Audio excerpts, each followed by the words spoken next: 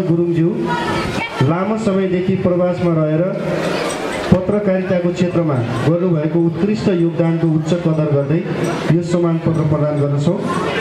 यहाँको उज्जवल भविष्यको कामना गर्दछौँ।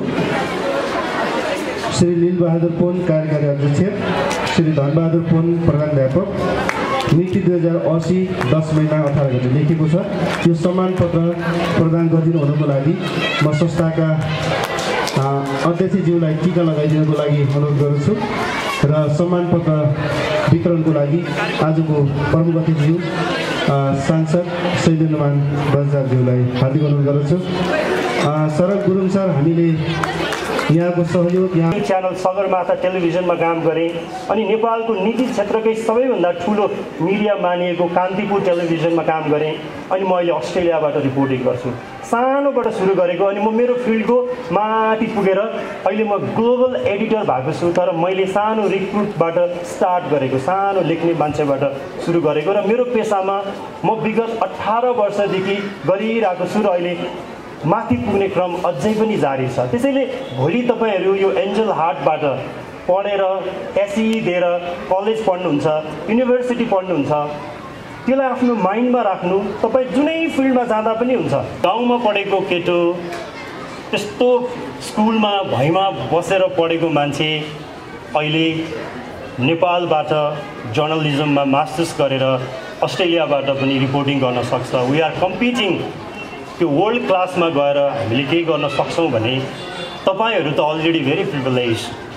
Everybody on this ground today, त्यो बाबुदेखि त्यो कर्नरसम्म, you all are very privilege, very lucky. हामीले जुन भोग्यौँ त्यो तपाईँले भोग्नु नै परेको छैन। Because you have nice cloth, you have books, you have bags. मसँग त झोला पनि थिएन, हातमा बोकेर जान्थेँ। मसँग त राम्रो स्कुल पढ्ने ठाउँ पनि थिएन। पानी पऱ्यो भने पानी चुइन्थ्यो, त्यस्तो ठाउँमा पढेको मान्छे हो म। मैले गर्न सक्छु भने वाइ डोन्ट यु, तपाईँले पनि गर्न सक्नुहुन्छ। र अर्को कुरा के बन्ने भन्ने धेरै कन्फ्युजन छ। अहिले नेपालबाट थुप्रै विद्यार्थीहरू विदेशमा पढ्न जानुहुन्छ। लास्ट इयर 1,06,000 विद्यार्थीहरू विदेशमा पढ्न जानुभएछ। म बस्ने देश अस्ट्रेलियामा पनि 50,000 विद्यार्थीहरू आएछ। अहिले तपाईँहरू 10मा 9मा पढ्नुहुन्छ, एसई दिने सोच अब केही समयमै होला हैन। त्यसपछि 12 पढ्ने होला, त्यसपछि विदेश जान्छु, नेपालमा त केही हुन्न रहेछ, नेपाल त खत्तम भइसक्यो भन्ने तपाईँलाई लाग्छ होला। अनि फेरि आइएल्स पिटी गर्न थाल्नुहुन्छ होला। तर बिफोर द्याट म तपाईँलाई 2-3 वटा कुरा भन्न चाहन्छु हामीले नेपालमा के गर्न सक्छौँ भनेर। मलाई 7-8 वर्ष अस्ट्रेलिया बसिसकेपछि, त्यहाँबाट रिपोर्टिङ गरिसकेपछि अहिले म नेपाल फर्केर नेपालमै के गरौँ भन्ने सोचिरहेको छु। किनकि मलाई लाग्यो अस्ट्रेलियामा ठुलो बाटोहरू होला, अग्ला घरहरू होला, सेता मान्छेहरू होला, तर खुसी, समृद्धि र आत्मशान्ति चाहिँ नेपालमा नै छ।